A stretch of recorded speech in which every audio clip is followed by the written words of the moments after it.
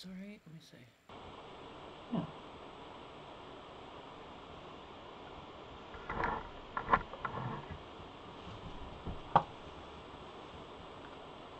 Hey everybody, welcome to Fab Fit Friday.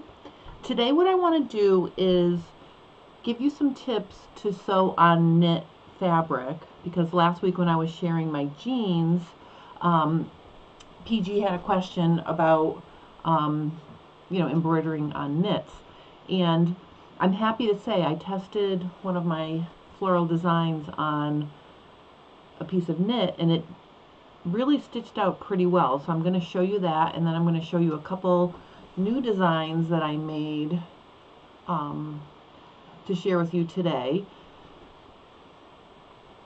All right, so some of the challenges with sewing on knit fabric is you're working with a fabric that stretches, so you don't want to pick a design that's really dense. Hi Samina, thank you for joining me. I think it's just like you and me. There aren't very many people on right now, so that's okay. Thank you for coming. I felt like I was talking to myself for a second here.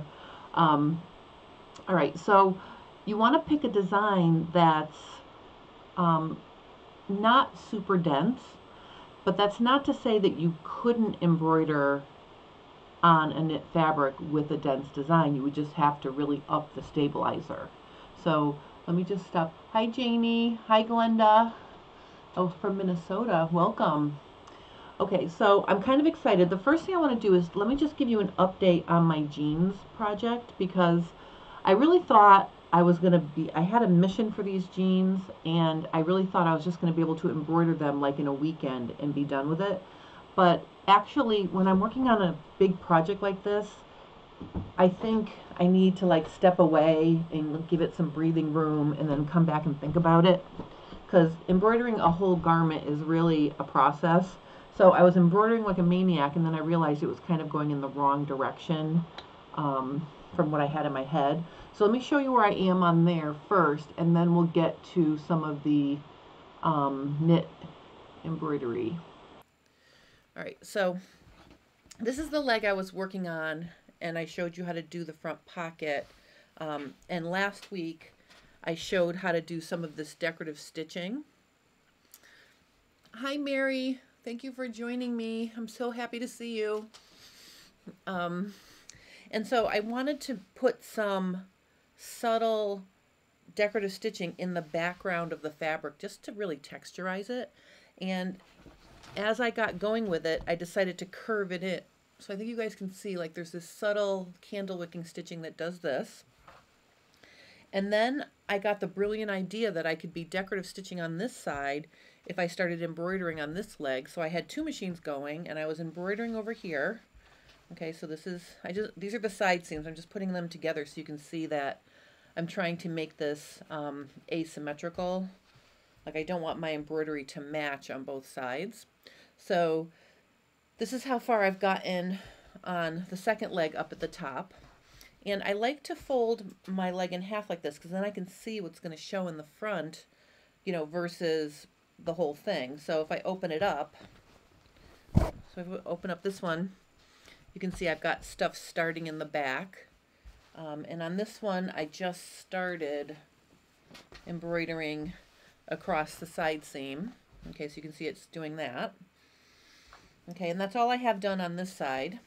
But then on the bottom, I did some embroidery on the hem. Okay, so these are in progress, and I'm going to continue on with it when the mood strikes me. I decided I'm going to stop forcing this project. I'm going to give it a little bit of a break, and then when I look at it again, maybe I'll come up with some direction for exactly what I want to do here. Hi Serene, welcome. All right, so let me put that away. I'll keep you updated on this as I work on it. But today's topic really is more about stitching on knits. And I decided I would make some new designs to work with. Let me just make it a little less bright. Hold on.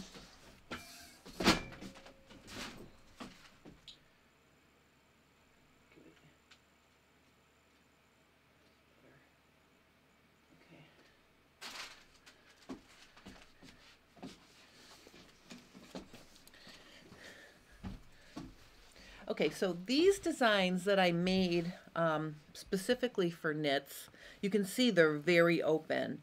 And I played with some of the fills to make them, some of them are slightly more dense than other areas, but this is a very open design. I've already washed it, so you can see it still will have some stretch with the fabric. So the first thing you want to think about is if you're going to embroider on a knit, you know, what do you want that knit to do after it's done, after you're done with the embroidery? If you expect it to still have some stretch, you need to pick out designs that are very open and have give. Like, see, this one will stretch, you know, just as much as the knit probably did without hampering it at all. And actually, this is a cut work I did. So I'm going to show you how to do that today, actually. But on the back, you can see I've already washed away the stabilizer, and my machine is having some little tension issues here, so just ignore that. But the point is, this is nice and smooth in the back. It's nice and smooth in the front. And these designs are, you know, really lightweight. So that's what you want to look for, designs that are not super dense. All right, and then like I said, I tested a design. This is one of the designs that's on my jeans, and I tested it on this knit, and it actually stitched out pretty nicely. So it's a little bit more dense than these, but you can still see the fabric through the fill on the petals. So as long as you have, you know, the right amount of stabilizer under it, you can stitch it. But what I want to show you here is, you can see along this satin stitched base right here, the fabric is starting to pucker. And that's what will happen if you try to embroider a knit with something a little bit more dense. You get these puckers. Okay, and I used 2 layers of wash away on this, and that was not enough to keep it from puckering. So even though the petals are lightweight, anything with like a heavy satin stitched fill is going to be too much for a knit unless you stabilize it in a way where it can't move. And let's talk about that. Okay, so I have some examples of stabilizer here. I had one of those old sulky stabilizer kits, and I thought this would be a perfect way to show you a variety of stabilizer and how it would work, specifically how it could work with knits. Sometimes with knit fabric, in addition to, you know, putting stabilizer in the hoop underneath, you may want to put a topper on top of the fabric. And one of the stabilizers that works really well for that is Sulky's, it's called Solvy. And this actually lays on the top of your embroidery, and what it does is it helps the stitches form correctly before they start sinking into the nap of the knit, or, you know, the sponginess, or the you know, the soft knitted surface of a knit fabric. This will help the stitches form nicely, and then you just tear it away and it washes away completely. So Sulky makes that in 3 different weights. This is the lightest one I would use for a topper. And then there's one that's Super Solvy, is a little bit heavier. You can still use it as a topper, but you can also use this as a backing at this point. And then they have Ultra Solvy. This Ultra Solvy is white because it's old. The new Ultra Solvy would be clear like these two. But Ultra Solvy you can use to make standalone lace. Okay, so those are things that completely wash away. And then the fabric that I'm using in the hoop, Sulky calls it Fabric Solvy. OESD calls it Aqua Mesh, I believe.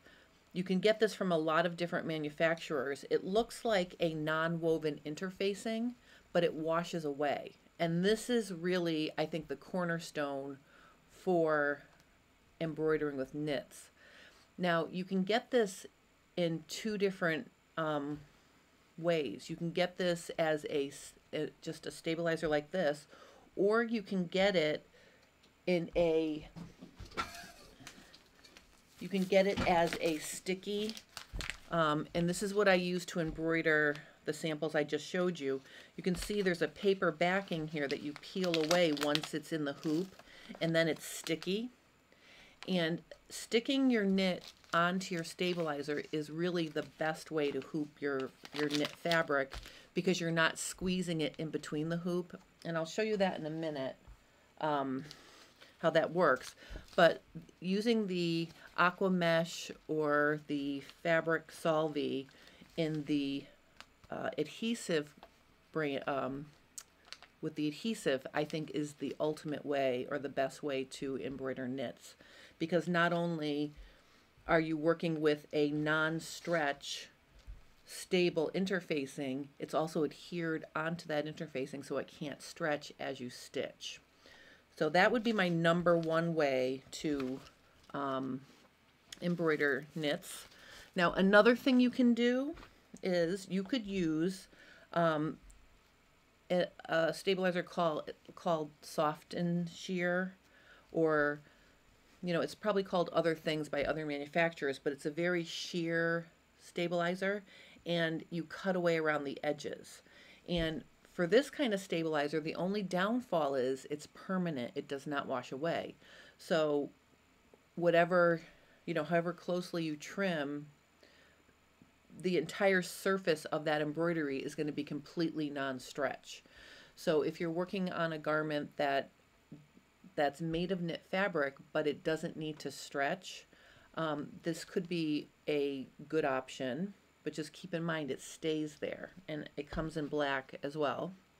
And then you've got your cutaway fabric, your cutaway stabilizers that are a little bit firmer. This is a cutaway plus. It's got some, thickness to it. It's going to provide really good stability for designs. But again, it's really chunky, and I think you'd see it underneath your knit fabric. It would look like almost like a stiff board when you cut away. And then there's lightweight tearaway. You could use that too, I guess. But really, I think the best option is to use either the aqua mesh or the aqua mesh with the adhesive. So what I want to do now is just show you, I had made a smaller version of this cutaway flower. So I thought what I would do is show you how to stitch it out and then cut it away. And I think what I'll do is I'll put a link below this video later. So if you want to hop over to my website and download it, I'll just put it up there as a free design, because it really only took me like a couple minutes to make. And actually the updated version has candle wicking. So this is what it looks like after you wash it. This is what it looks like, the one we're going to stitch out. I made it a little bit smaller, and I used candle wicking stitches instead. So you can see this is what the aqua mesh looks like before it's washed. I just cut away to get it out of the hoop. But you can see that's nice and flat. There's no puckering. And this is kind of a cool, it adds texture to, to your design or the surface of your knit fabric. So that's kind of a fun thing. So I'm going to put this as a free design, and I'll put a link for it underneath the video later. I just have to make all the formats and get it organized in my online store, and then I'll put a link for it. So come back and look for that later.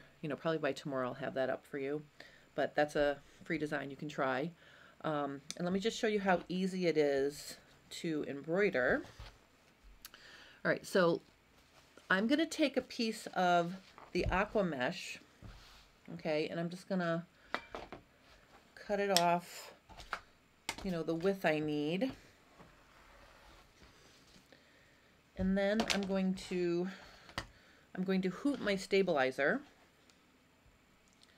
Okay, I'm not hooping my fabric, because if you hoop your fabric, sometimes I didn't hoop this.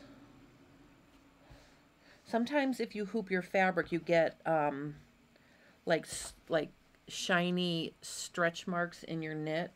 And I had some on here. I did hoop one of these designs because I wanted to show that to you, but then when I washed it, it went away. So I guess you could, I mean, I guess you could hoop your fabric, but sometimes those stretch marks caused by being squeezed in between the hoop don't disappear. So I like to just stabilize my, I like to just hoop my stabilizer. And you want it in there so it's pretty taut, okay? Oh yes, Mary says hoop burn.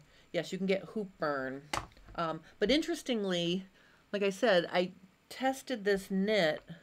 I think I hooped it when I was doing this one, and there was some hoop marks I was going to show you, but then they're gone now. So sometimes when you wash your garment or your knit fabric after you embroider it, it goes away because I don't see it anymore.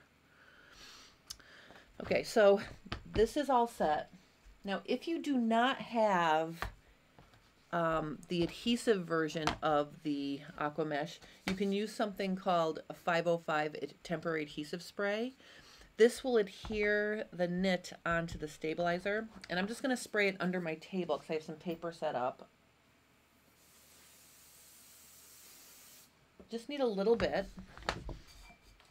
And then I'm just going to take a piece of this knit and I'm just going to smooth it on. And you can see I'm not going to stretch the knit. I'm just gently going to smooth the fabric into the hoop. And you can see now, see, it's very nicely and securely in the hoop with that 505 spray. And it's going to stay with the stabilizer now, and that's going to help it from stretching. So then what I'm going to do is I'm going to come over to my machine. Let me just change my view here, as you can see.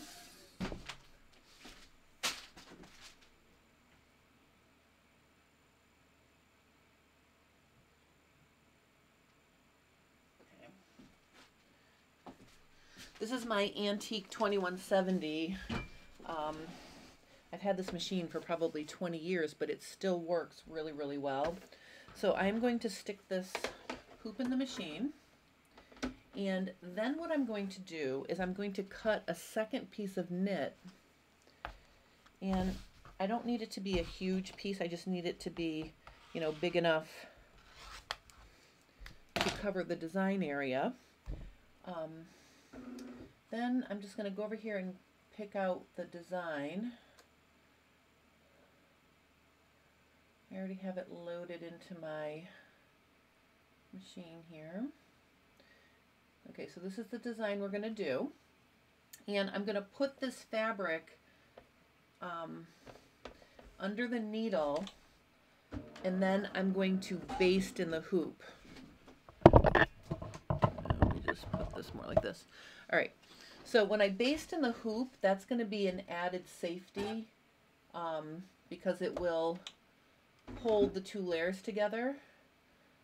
So the first thing I'm going to do is I'm just going to baste in the hoop.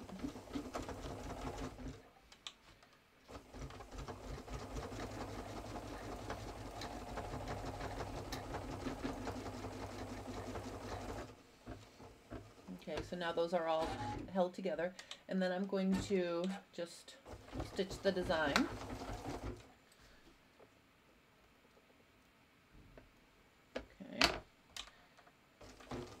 And this is a really quick design. It will only take a couple minutes to stitch out. So, oh, and of course, all right, I'm going to change threads here. Hold on, that spool is almost empty. Let me just back up. All right, let me just thread this again.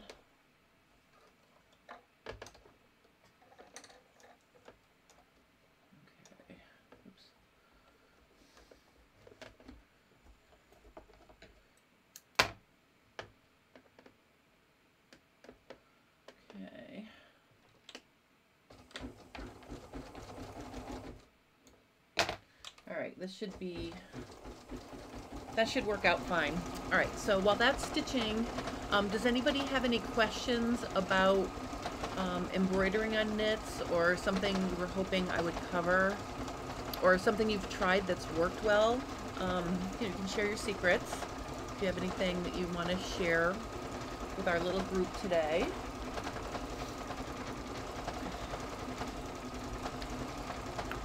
All right.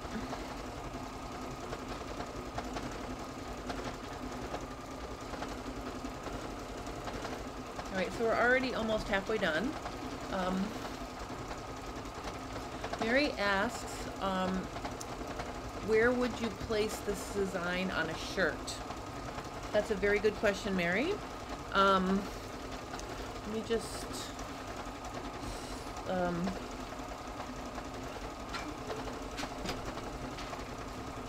this down here.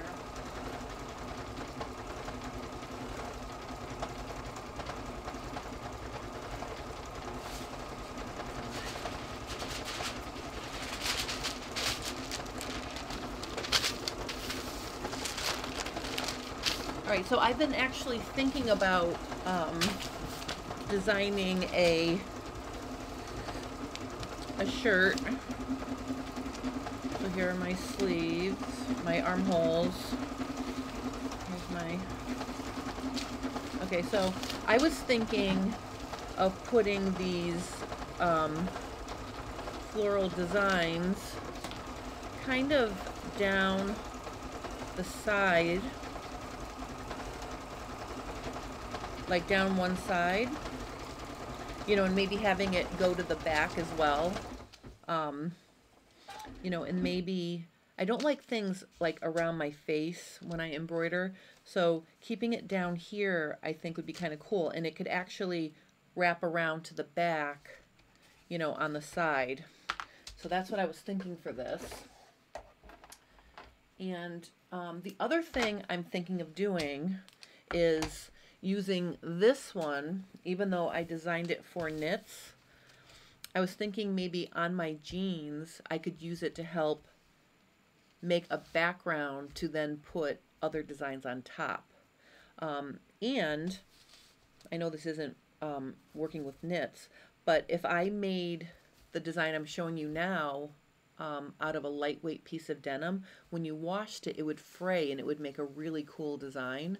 So I really want to play with these in a bunch of different ways, but if I had these designs, big ones and little ones, you know, all along the side of a shirt, that's what I'm thinking as a design placement.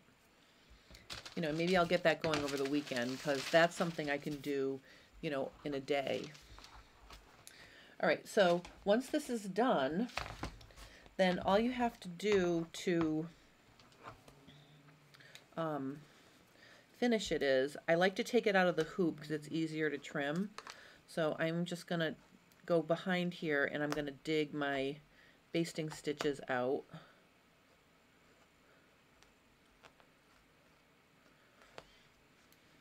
And then once that's done, I can just remove my basting stitches. And I cut around the hoop, around the stabilizer, because this stabilizer is pretty expensive. So let me just put this more like this. All right, there we go. I like to patch the hole when I do my next one to save stabilizer. So I'm going to cut this really close to the edge, like this.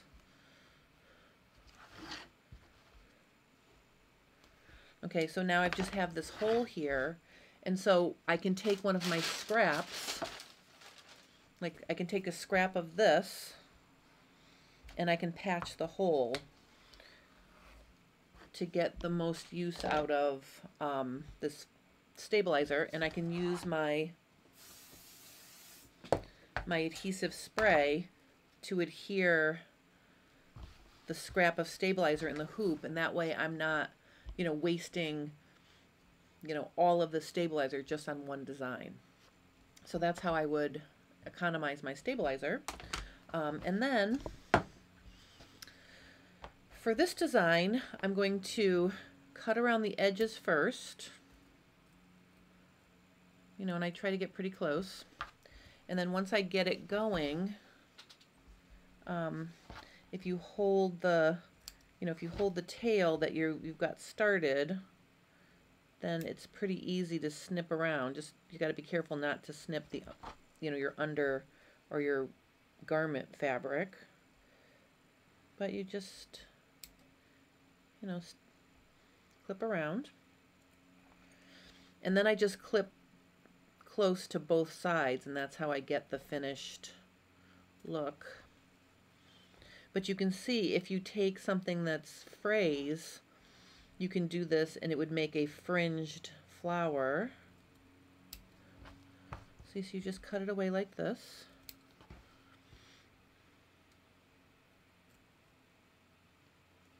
But I like the look of the candle wicking stitch better than, you know, the first one I did, I just used a straight stitch. So I kind of like the look of this candle wicking. You know, and then you would just cut it out like that.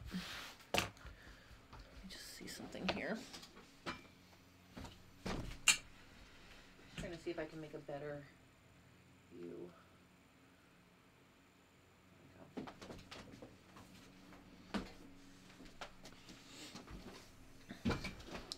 All right, so I would just cut this. I'm not going to cut the whole thing. I just want to show you that, you know, you can just cut around.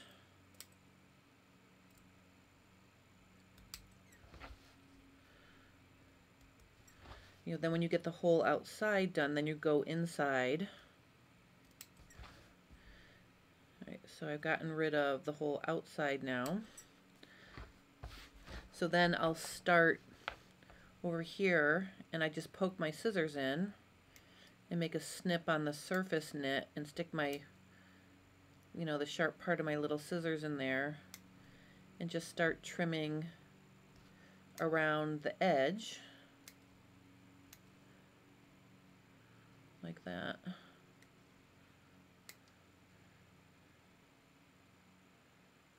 See?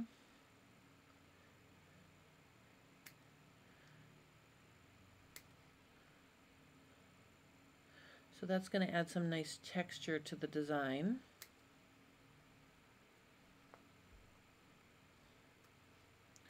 All right, so I'm not going to take my time. I'm not going to take the time to show you how to, you know, how to cut apart the whole thing. But you can see it makes a nice, you know, it just makes some nice texture. So you just go around and then you would end up with this. And really, if I was stitching it without trying to show you at the same time, it really only took about 5 minutes to trim that all away. Okay, and then when you wash it, it'll get some nice, you know, some nice waviness, and the little edges of the knit will fray a little bit, and it just gives it that, you know, kind of a cool kind of texture. So that's really what I wanted to talk about today. I've only been talking for half an hour. Does anybody have any other questions about the kind of stabilizer? I think if you're going to use a topper, like if you're going to work with a topper and a backing, I don't think you need to have a stretch needle. I'm actually using a universal size 14 needle in my machine because a universal needle is a slight ballpoint, so it's not a super sharp needle. So a lot of times when you're working with knits, unless it has a really loose weave with a surface that has a lot of little threads it can catch on, a universal needle works pretty well. But you know, certainly I would look, like if you're thinking of, you know, working with knits and you'd like to find designs, just put in your search, like you can go to embroideryonline.com. OESD has a lot of nice designs, but if you put in lightweight or featherweight designs, you'll come up with designs that are not super dense. So that way you can stitch on them without making like a bulletproof stabilizer situation, because if they're much more dense than this, like the example I showed you with the other design, the minute you start to get some, you know, some thicker fill, it's going to pucker. Oops, I'm sorry. It's going to pucker unless you have a lot of stabilizer. So my go-to again would be the aqua mesh, or the one that looks like a, you know, non-woven stabilizer or interfacing. Use 1 or 2 sheets of that, and then pair it with a topper if you think you need to have, if you need to protect the surface of your fabric, just add a topper.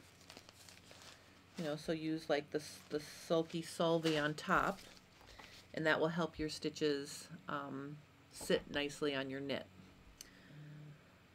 So that's what I wanted to talk about today. I think I will maybe get a shirt going, and I will embroider, maybe I'll use these designs on that so you can see, you know, how I would actually use them.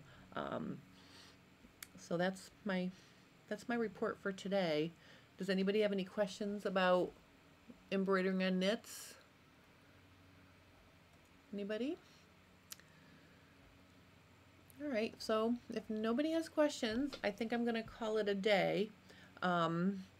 It's beautiful weather here. It's kind of cool. I think this is our first, you know, our first real fall feeling day of the year was today. I got up this morning and it was like actually nippy outside. So, you know, I'm gonna hopefully get out and do some yard work and go hiking, and you'll have a nice weekend. I hope you guys are all safe and sound.